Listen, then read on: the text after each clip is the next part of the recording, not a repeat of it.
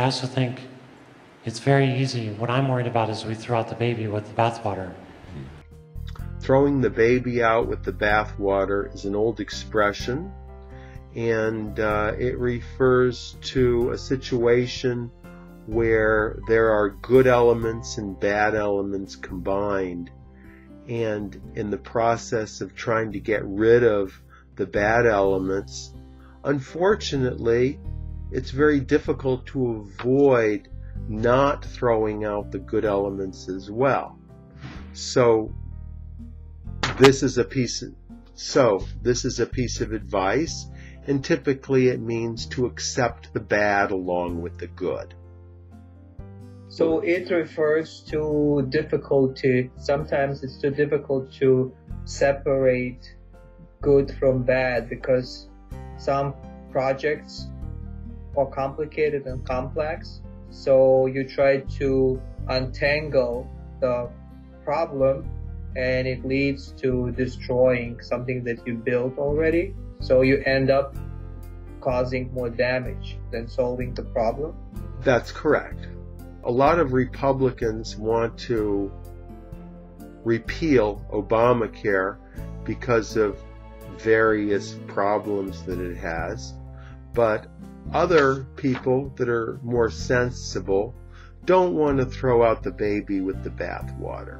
They want to try to keep the positive parts of the program, even if it includes some of the negatives.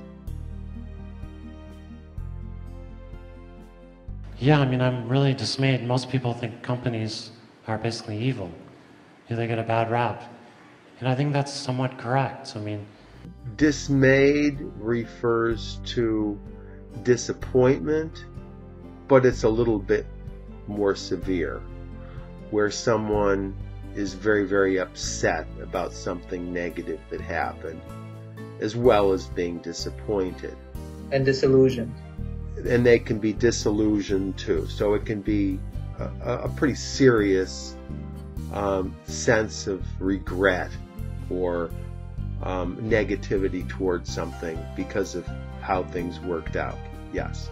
So you can say you were dismayed by your first failure. So you failed at something, and you became dismayed and never tried it again. Or you could be dismayed about the entire field.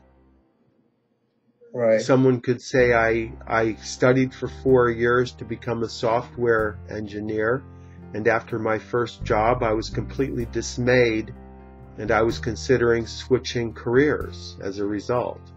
Right, so it's similar to afraid. Maybe it's like a milder form of being afraid, being alarmed, being cautioned, being skittish. You could say that, yes. The parents were completely dismayed when their son flunked out of college.